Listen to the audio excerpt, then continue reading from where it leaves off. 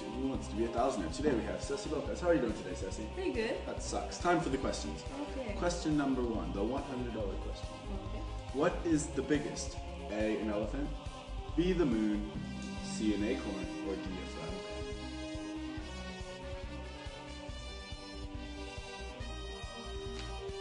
This is a tough question. You have lifelines if you need them. I don't think I need a lifeline just yet, but I'm gonna go with B, the moon. That is correct. You have won $100. Congratulations. Now the $200 question. What is the square root of 69?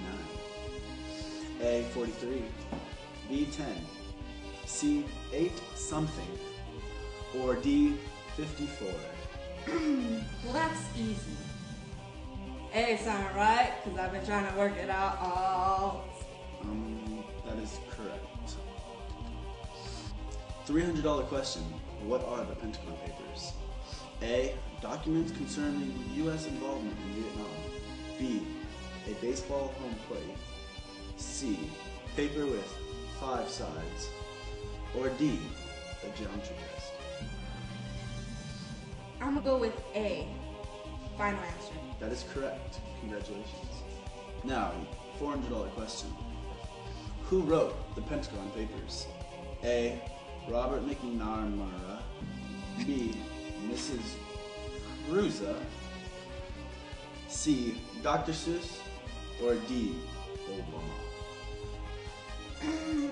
I think I'm gonna go with A, with the guy with the weird last name. That is correct. Now, for the $500 question. How did the lower courts rule in the New York Times versus the United States case? A, yes. B, no. C, they went back and forth. Or D, they found it too boring and left it alone. I'm gonna go with C. Final answer. That is correct. Congratulations. Thank you. Now, the $600 question. What is the leading product? Stank-a-dink. Final answer.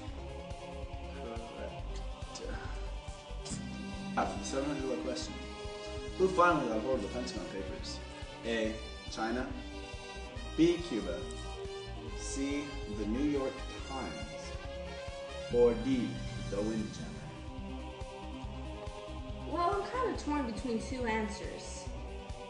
The Windjammer and the New York Times. Well, we don't have much time. so Okay, please well, hurry. I think I'm gonna go with C, the New York Times. That is correct. Congratulations. Yes! Now for the $800 question. Who is the best government teacher at Mayfair? A, Mr. Getty. B, Mrs. Cruza. C, Mr. Jacobsma. Or D, Coach Fitch. Well, I don't really know who Mr. Jacobsma is. So I'm gonna go with B, Miss Cruza. Ooh, sorry. Got that one Oh wrong. my Everybody does God. it. Thanks for trying. Now get off stage. Now for our next contestant, Alex Trujillo. How are you doing today, Alex? I'm good, thank you. Oh, Thank you time very for our commercial break. We'll be back later.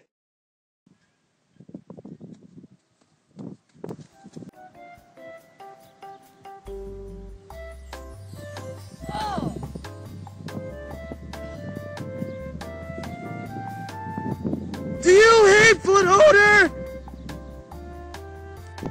Are you tired of making people fit with your hideous stench?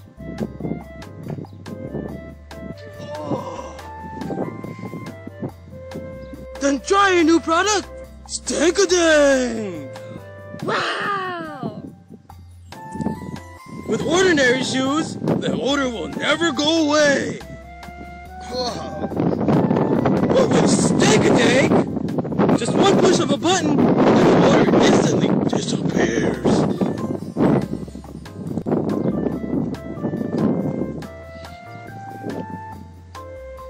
No more making people faint again. With a push of one button.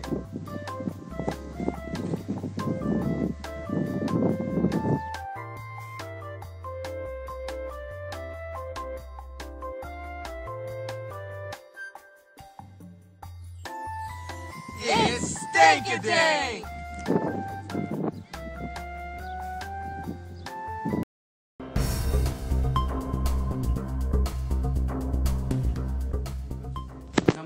Supreme Court, as the verdict is about to be read on the case of the New York Times versus the United States.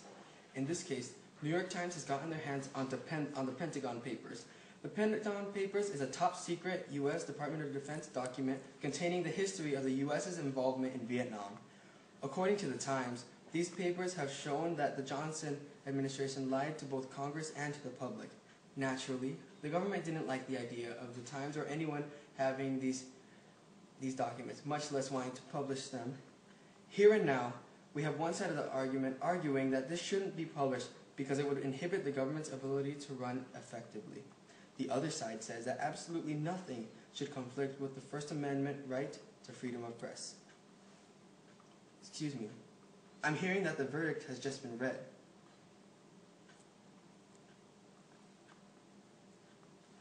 Ladies and gentlemen, with a vote of 6-3, the verdict is for the New York Times. This vote is due to the fact that the government has not given sufficient reason for prior restraint. In fact, concurring opinion says that the content of the Pentagon Papers or any other thing is immaterial.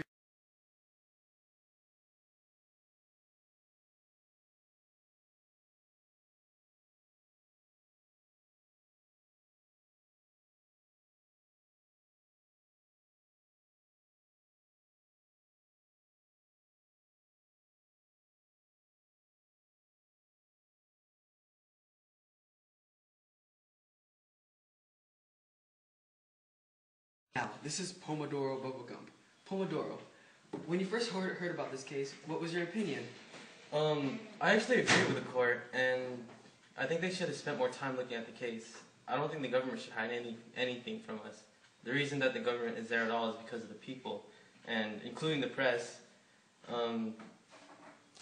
They should have some form of power over the government. That makes sense. What did you learn from this case? I learned that they're pretty desperate. The government? Yeah. Trying their hardest to hide something like that. I don't think they should hide anything from us at all. We're right under them. They should tell us everything that we need to know. It's where we live. It's our place, United States. Yeah. That makes sense. I think that, if anything, our leaders should be our most trusted people. Yeah. Thank you, Pomodoro. You're welcome. Back to you, Nick.